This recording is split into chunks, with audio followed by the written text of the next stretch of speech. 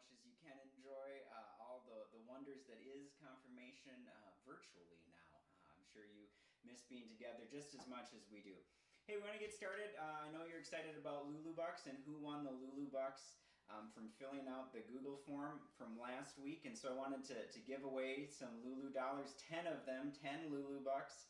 I decided this week, rather than just like randomly picking someone, I was going to start off by picking the person that filled out their form the quickest. And let's see, that's right, Carly Brown. Got her form in before anyone else, and so Carly is going to be one of our winners. She beat Izzy Gilbert's by 17 minutes, so it was close. 17 minutes, I think that's pretty close considering it took some people like a day or so after Carly. So we're going to just give one to Carly, and then I thought I'd draw some randomly. And let's see, the other ones that were Braden Fagerly, so congratulations. And then I thought this was kind of funny. Fate just has a way of working out. You know, anyone that's feeling bad for Izzy being the runner-up and missing it only by 17 minutes, guess what? When we randomly drew names, Izzy actually won too. So congratulations to the three of you. You have some Lulu Bucks coming your way. So hopefully y'all were able to catch up with Vicar Kate last week, and you heard as we started talking about the 10 Commandments, we heard the story of how the 10 Commandments were originally given to the people, and how Moses came down from the mountain only to find the people already breaking the 10 Commandments, and got kind of upset about that. Vicar Kate asked you in your form to talk about which one of those 10 Commandments you thought was the most important, and saw a lot of answers about honoring thy father and thy mother, saw a lot of answers about thou shalt not kill or thou shalt not murder. Those are great answers. So I just wanted to reflect a little bit on important rules. We all have rules that we follow, rules in our lives. A lot of us have rules at home. When I was growing up, one of the rules that we had in my kitchen was about when to open a box of cereal. This was a really big deal in my home. My dad was very, very insistent that that I could not open a box of cereal myself, and neither could my sister. So we could eat any cereal that was already open. So I went into my pantry to check out what kind of cereal we have. Delicious Fruity Pebbles. This box is already open, right? So if I came in under my dad's rules to the kitchen right now, I could eat the Fruity Pebbles. Could also eat the Cheerios, those are open too. But this crazy big box of cornflakes, which is really bigger than any box of cornflakes should ever be. I don't know if you can see that, but that box is closed right now, all right? That's not open. So, under my dad's rules, I was not allowed to open this. I would actually have to ask permission on a Saturday morning before I could eat breakfast if I wanted the cornflakes. So here's what I was going to do, because I knew that was an important rule, right? And what was really important is you shouldn't lie. So, not wanting to lie, here's what I would do. I would go into the pantry, right, which would be like right over here. I got to take down the stocking for this. So I'd open up my pantry, and I would find this, this closed box of cereal, right?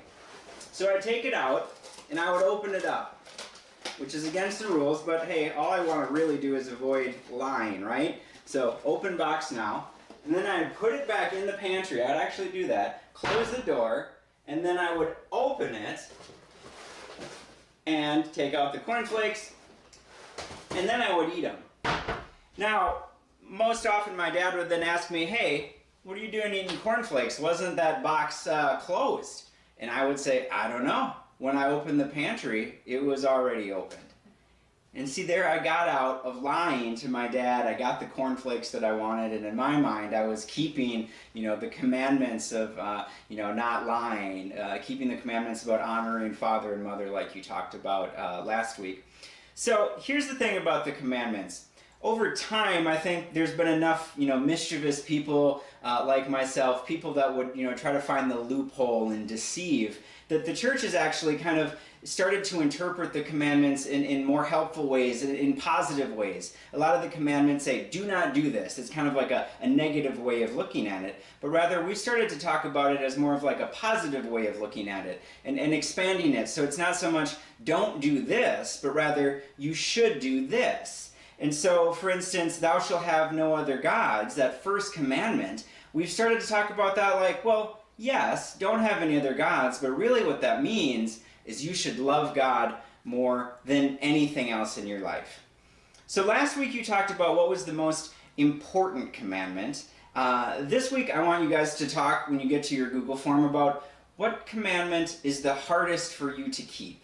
But before we get there, I want to tell you a little bit more about what the church, what Lutherans have kind of thought historically about these commandments and how we've kind of expanded them and made them like kind of positive, but also in a lot of ways harder to keep now. All right, so I already talked about the first commandment. Commandment number 2, not taking God's name in vain. That means that you shouldn't just say like, OMG, but it actually means that you should do something in addition, right? Something positive. So that commandment now teaches us that we should use God's name in prayer and in thanksgiving to give praise to God. The Sabbath day, in order to honor it and keep it holy, we're actually going to want to hear God's word in Scripture and in sermons and in worship and honor it that way. Father and mother, you guys have already talked about how important it is to listen to your parents, right? To honor them. But this actually teaches that it's even harder than that, because you're supposed to love, serve, and obey them, and not just your parents, but anyone in authority, which I think includes me as well. So you all probably need to up your game on serving me and loving me and obeying me as a person in authority. Commandment number 5. I think a lot of people would say like, whew, finally, a commandment that I don't have trouble keeping. I am a terrible person, but you know what? I've never murdered anyone. Like, I can say that. I've never murdered anyone. So I'm like, woo, kept commandment 5. Never had a problem with that. But actually, we are going to teach that not only should you not kill someone, but you shouldn't do them any harm, physical, spiritual, mental, any kind of emotional harm as well, and that you should actually help people stay like as healthy as possible.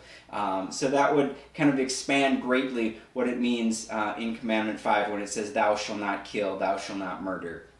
Commandment 6, adultery, means that not only should you not cheat on your spouse, but that you should love, honor, serve, and obey your spouse. And so it's not just about don't do this, but it's about all these other things that you should do to help your spouse. Commandment number 7, thou shalt not steal. I'm guessing a lot of you are like, well, I've maybe done just a little bit of stealing in my life, but for the most part, I've been able not to steal. Well, actually, again, it's not just about taking something that belongs to someone else, but you should do something, you should do lots of things to help everyone you know keep all of their possessions. That's what the 7th commandment is really about. And therefore, you have to ask yourself, what have you done today, or yesterday, the last week, to make sure that someone doesn't lose the things that they value, that they're holding on to, that are their possessions. Commandment number 8 is maybe the hardest of all. Thou shalt not bear false witness, or you shouldn't lie about other people. It's not so much about saying things that aren't true about other people. This is maybe one of the hardest things, like I said, but also one of the best things that Martin Luther and the Lutheran Church has taught over the years. We should actually, because of the 8th commandment, speak really well of each other, and to speak of each other's actions, the things that we do, in the best possible way. And so I just think about all the times that I say things about Pastor Dane, and even if they're things that are true about him, I break the 8th commandment, because I'm not talking about his actions and interpreting them in the best possible way. And so commandment number 8 teaches us that in everything that we say and do, we should really be giving the benefit of the doubt to those around us. Commandments 9 and 10 are about coveting. You shall not covet, a long list of things. Our society really works really well. Like every time we go to the mall or watch a commercial, it's really teaching us to covet things that other people have. So I personally break this one all the time. I think most Americans probably do as well.